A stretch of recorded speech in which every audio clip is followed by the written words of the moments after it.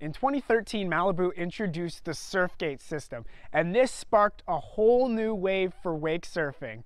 So in this power profile, we're going to put it to the test as we do some wake surfing behind a Wakesetter 20 MXZ. With a 20-foot length and a 100-inch beam, the 20 is the baby brother in the MXZ family, but it certainly isn't lacking. Even just sitting at the dock, the 20 MXZ is an eye-catching boat. While it may look a bit extreme for some tastes, there's no denying the style and detail put into this compact package. So before we head out surfing, we'll talk about some of the features of the MXZ. And when you're talking about that line of boat, the big thing, quite literally, is the bow lounge.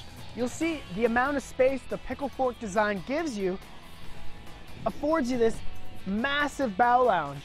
For a 20-foot boat, this might be one of the biggest bow lounges in the industry. Pickle fork bows are commonplace in the towboat industry nowadays. Pickle fork means more space means more people, and more people means more ballast. I like what Malibu has done with the addition of black grip tape around the outside edges. It gives you sure footing and protects your finish at the same time. Inside, the boat is clean and cozy. The open J-shaped seating allows everyone to pile in with plenty of legroom. Under these seats there's plenty of storage, as well as the standard cooler for the Red Bulls. The helm is state-of-the-art, yet very functional. Everything you need is right at your fingertips. The Malibu system, front and center, is your command center. From here you can toggle everything from the radio to rider settings.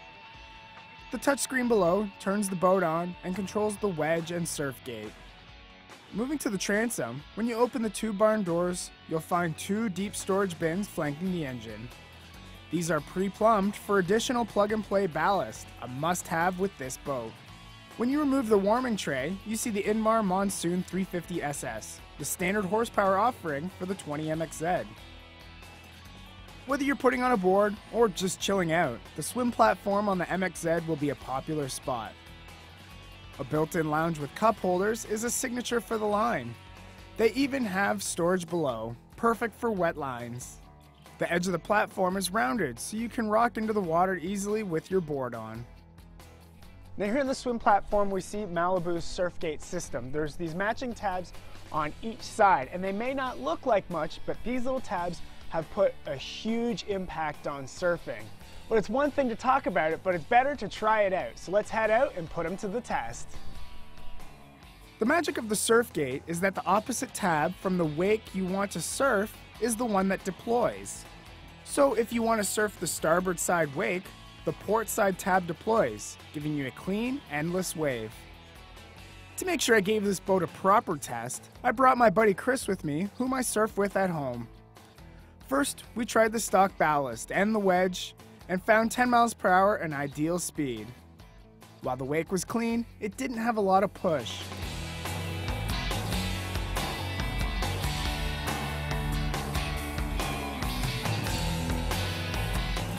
When it was my turn to surf, the changeover was as simple as push of a button. No moving of weight or waiting around. On the port side, I found the same thing. The wake was big, clean, and fun. However, it lacked the push we'd like to see in the wave that always keeps you going forward. So we stopped and added 600 pounds of additional ballast to the rear of the boat, and the difference was dramatic. The wave went from average to one of the best either of us have ever surfed.